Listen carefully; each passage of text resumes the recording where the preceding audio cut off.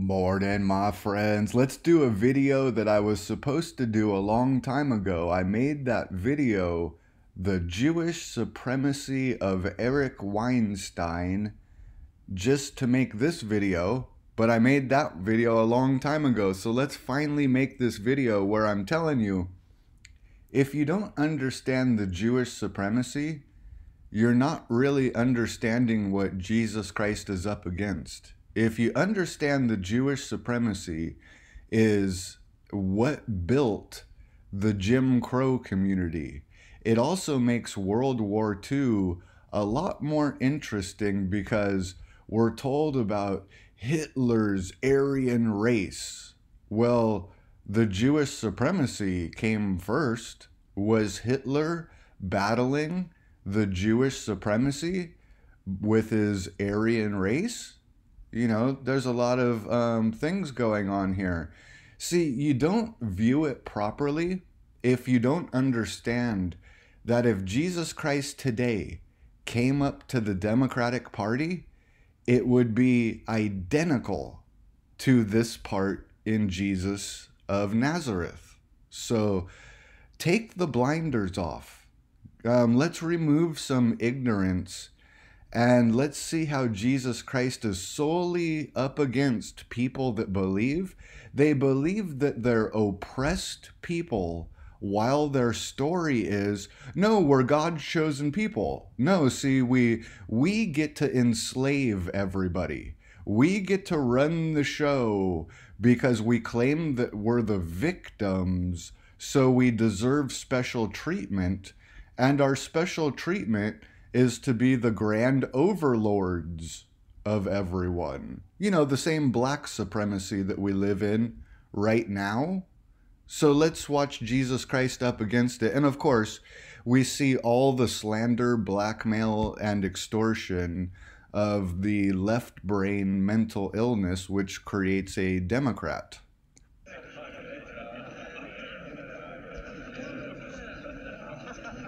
John the Baptist came neither eating bread nor drinking wine, and you said he was possessed by devils.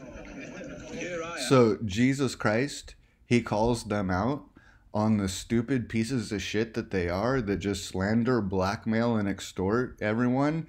And no one ever says it out loud. So they just kind of, it's the same thing that happens to you.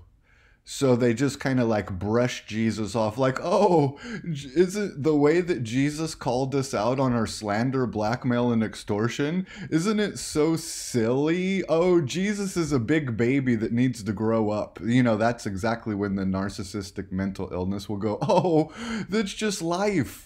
We're just a bunch of slander, blackmail, and extortion artists, and nobody ever talks about it. And we keep it like our secret is humanity, as we all pretend that we're nice, loving, and kind people. And then Jesus just says the truth. He just says, oh yeah, John the Baptist came along and you slandered, blackmailed, and extorted him. So I'm sure that you'll try to act like you're all nice to me. We're all fucking great buddies while you slander, blackmail, extort me, and force me to be in your herd, in your amber herd. Neither eating bread nor drinking wine, and you said he was possessed by devils. Here I am, drinking and eating freely with you. No doubt you'll say I'm a glutton and a drinker.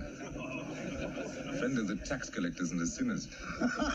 Oh, Jesus, the way that you just called us out on all the things that we think are hidden. Oh, Jesus, the way you just called us out on how we all believe that we're these nice, loving, kind, benevolent people that live in a perfect world, and you told us how we're the slander, blackmail, extortion artists that we are. Oh, Jesus. Oh, that was so funny, the way that you did that. Grow up, big baby, and get with the slander, blackmail, and extortion, Jesus. Jesus, you don't do us any justice, Jesus. We respect your achievements. Oh, this is just such a sickening part, isn't it? Oh, Jesus, well, let us blow some smoke up your ass to force you to be under our climate change. Oh, Jesus, we respect your achievements, but at what extent are you willing to compromise? Well, what would compromise be to these people? That you have to give up everything and just believe in what they tell you. You have to follow their narrative while you're always afraid to be ostracized. Oh, Jesus, you don't do us any justice. Jesus, but at what extent are you willing to compromise? Yeah, sure. An injustice. Yeah, I think not. I don't think that we will be doing any fucking compromising here. We respect your achievements, and we understand their importance. But to what extent are you prepared to accept our laws? Guys, look how important it is. All these years I'm teaching you about this Jewish law of duality, and Jesus Christ brings the door. Jesus Christ brings the door of Jesus Christ that is a release from this law. Jesus Christ is here to release us from the law. And what do they tell Jesus Christ? We respect your achievements, and we understand their importance. But to what extent are you prepared to accept our laws? Nice people compromise. That would be sacrificing everything. That would be giving up everything to live in the buffoon world of these people of postmodernism, where when they try to arrive at the door of Jesus Christ, they arrive at postmodernism, going, everybody's equally guilty and nobody can know who the bad guy is and everybody's so nice, loving, kind, and perfect. That's what Jesus Christ is here to destroy. Exactly what they say. Hey, Jesus, what extent are you willing to accept our laws? Compromise is what nice people do. Hey, Jesus, you want to be considered a nice person? Just more of their manipulation. Jesus, you want to be considered a nice person, don't you? Well, compromise is what makes nice. No, compromise is what makes Satanism. Oh man, it's so hard to figure out why Jesus Christ called everybody a fucking devil. What they think is nice is the most evil shit imaginable. And we understand their importance. But to what extent are you prepared to accept our laws? We hear that you heal the sick on the Sabbath. And then Jesus Christ right here goes, fuck your book smarts. It's about the heart of the law. They do this Old Testament. This is all Old Testament stuff. All this Jewish supremacy, black supremacy, it is all the God of the Old Testament. So they say Old Testament shit, which is book smarts rather than the law of the heart. So they go, Jesus, written in words by our God of the Old Testament, these lifeless dead words that don't make sense and everything's hypocritical just like our God.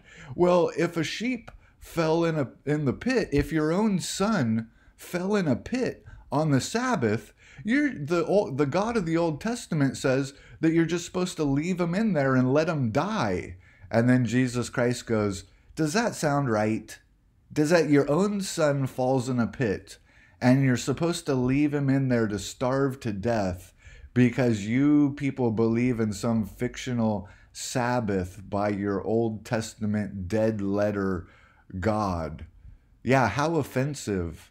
The God of the Old Testament and how it's book smarts versus the heart of the law, which is so fucking obvious that if your own son fell in a pit, it doesn't matter if somebody told you, oh, there's the sacred day where we let our own family members starve to death. We let our own family members fall in a pit and die. And that's how we love God.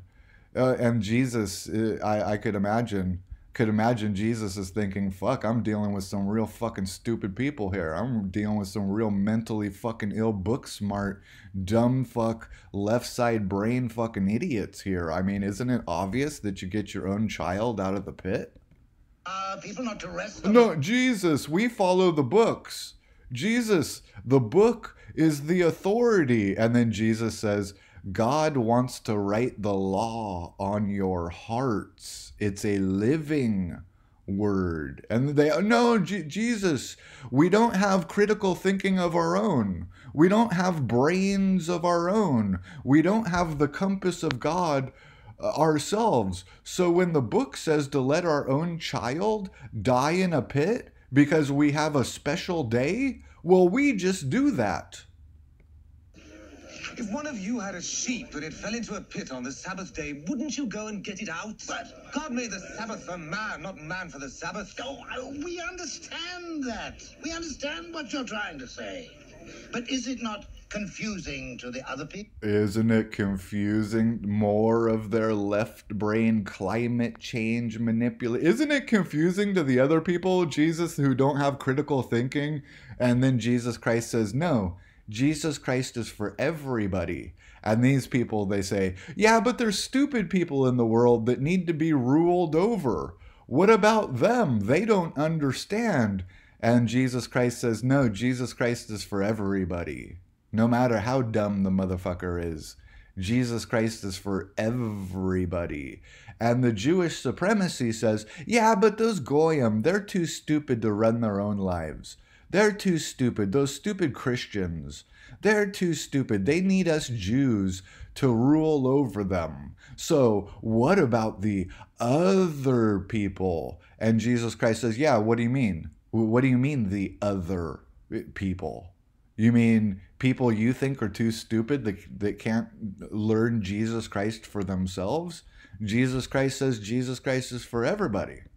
We understand what you're trying to say.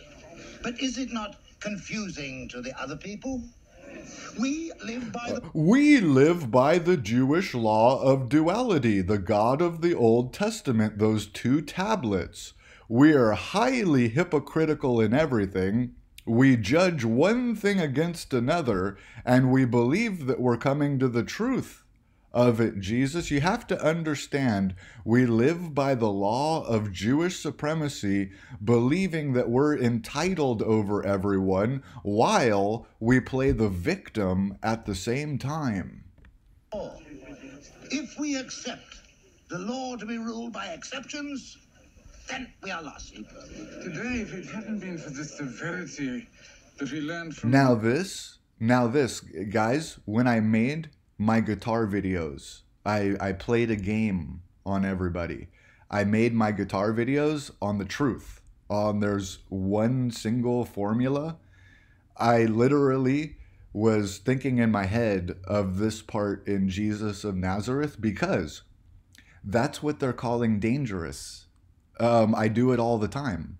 When you give people the truth, when you give people personal responsibility in themselves, that's what they call dangerous. Jesus, we think your teachings are dangerous because they give people the truth for themselves and personal responsibility. And people want to be enslaved, which they'd be right. Yes, people don't want the truth. People don't want to be responsible for themselves. They want to be told what to do, and they want to blame somebody else when something goes wrong. We are lost. Today, if it hadn't been for the severity that we learned from Moses, we would not have our laws. We would not even be a people any longer. But it is the... I know, the excessive rigidity.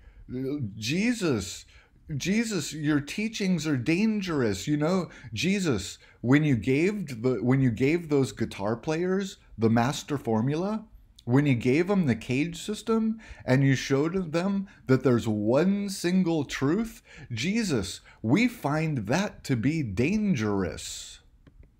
We'd not even be a people any longer. But it is the excessive tolerance, the lack of rigidity in your teaching that has made us feel that this is a real danger. This is the guitar community, guys. This is the guitar community.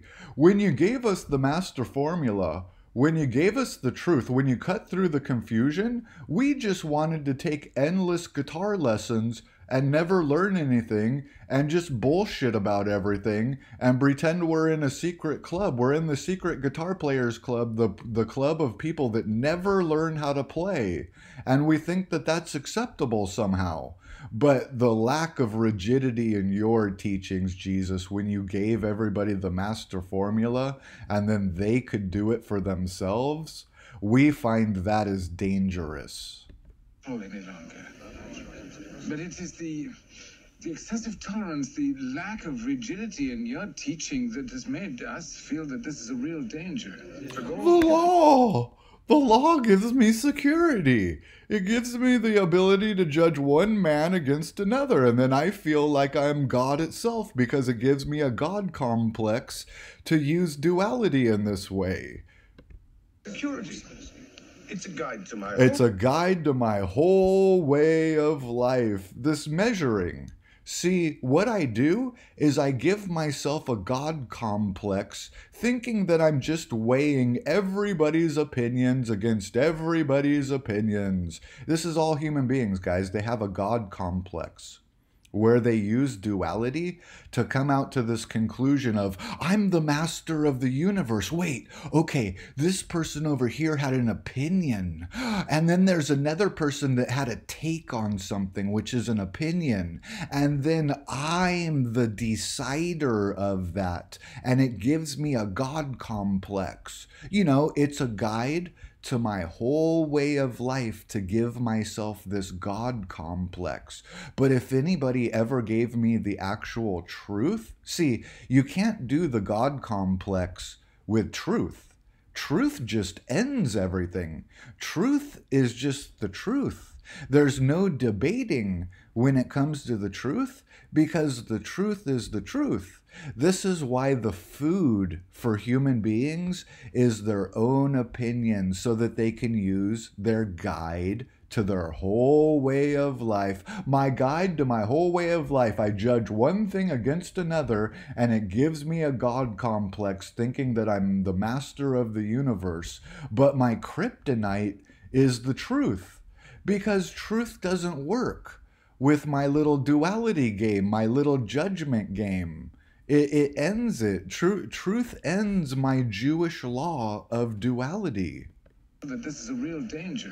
Forgo gives me security. It's a guide to my whole way of life. A measure for judging this man is right, this man is wrong. Then I feel like I should edit this part out where Jesus Christ says, you should not judge. Because every single human being just uses this backwards. They don't realize that it's the release from duality. It's so far outside their comprehension of what this teaching actually is.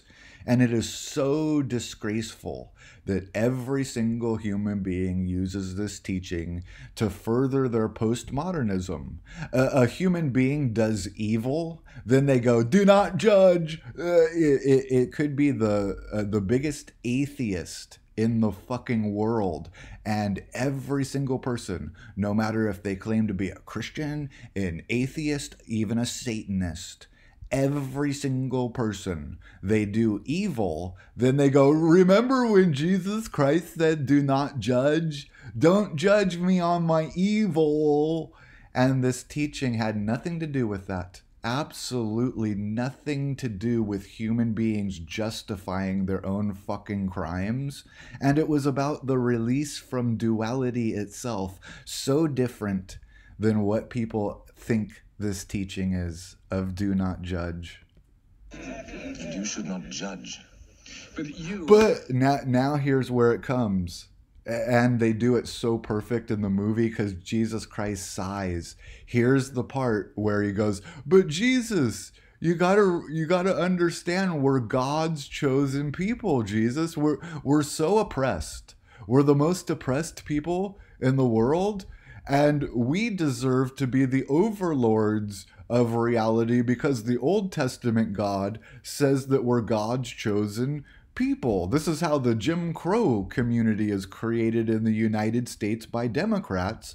And if Jesus Christ came up to the Democratic Party today, it would be the same exact shit. Identically. Nothing has changed. Listen to this speech of Jewish supremacy. Did you have earplugs in before? Did you have blinders on? Well, let's take the earplugs out and let's take the blinders off and see what's really being done and what's really being said here. As a son of Israel, know that we were chosen by God from all mankind to be the holy nation, and for this he gave us our law, the Torah, which is the law of life. And we have to separate ourselves from there's the segregation. We got to separate ourselves from the sinners, guys. You know, we're God's chosen people. We need to separate ourselves from the sinners. We'll own the banking system. We'll all own all the money. Anytime anybody makes money, we get a percentage of it while we just hang out in our secluded Jewish community. Which is the law of life. There's a big deal, guys, of the tax collectors in Jesus of Nazareth, because anytime anybody makes money on anything, a Jew gets a percentage of the money. He gave us our law, the Torah, which is the law of life. And we have to separate ourselves from the sinners and be pure and just. But who is just in the eyes of the Lord? What is the heart of the law? Imagine how difficult this is for Jesus. These people 100% believe in this shit. They live it. They've constructed all of society out of it. How the fuck could you ever get through to these people? It would be identical to trying to talk to somebody from North Korea with all their mind blocks. Could you imagine trying to tell these people how wrong their Jewish supremacy is? You wouldn't be able to get through to them. Hear, O Israel, thou shalt love the Lord thy God with all thy heart, with all thy soul, with all thy strength. This is the greatest commandment. You said well. You're not far from the kingdom of God, Joseph of Arimathea. But there is another commandment, no less great. You must love your neighbor as yourself. But who is my neighbor?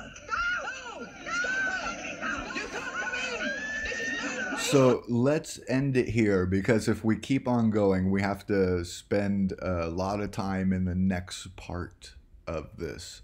Much love to everyone. If you're learning at the Mystery School, please donate, because I only survive on your donations. And as you can see, it's not like I make friends in this world. It's not like I'm going to have some kind of big audience that donates to me. So I really, really, really appreciate every single person that donates to me, which really isn't many people. So much love to everybody.